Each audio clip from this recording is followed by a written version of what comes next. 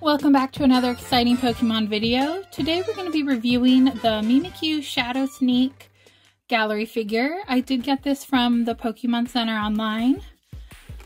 I just think they're so neat. My one complaint with these figure sets is the sheer amount of packaging they use for such small figures, but you know, I'll recycle it. So here is a little blurb about it. Shadow Sneak, Mimikyu extends its own shadow and attacks the foe from behind. Quite a surprise. This move always goes first. So that's your little blurb on this. This came out in 2019, late 2019 I believe. It's been on my wish list pretty much since it came out. But let me get this popped out and we'll take a closer look.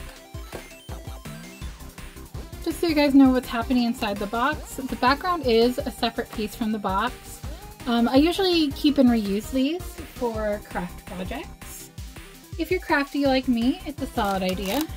And this is how it looks in the plastic but out of the box. This is the kind of container they usually come in. So here's our first look at the figure. I'll do a full turn so you guys can see it from all the angles. And this is how the bottom looks. Let's see if I can get the writing there for you.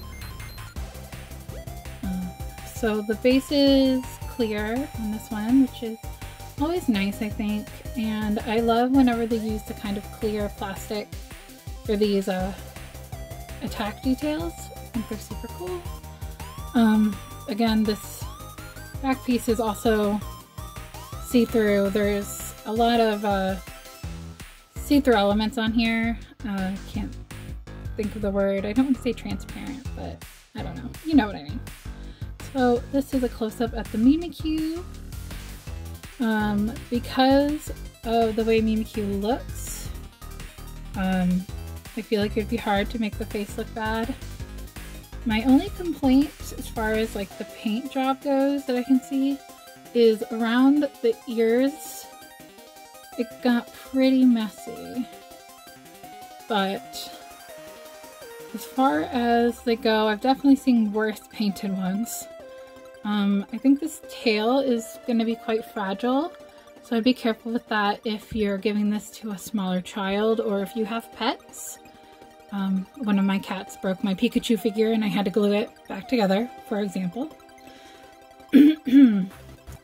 So yeah, there's not a ton to say about this little guy. Definitely keep an eye on our Instagram because we will have some figure shots coming on there. And let us know down below, did you grab this figure? What's your favorite detail of this figure? Are you planning to get it?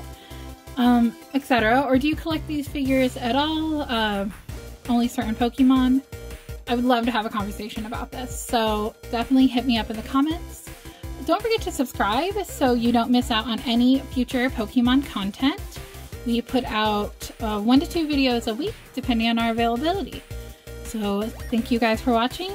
Bye!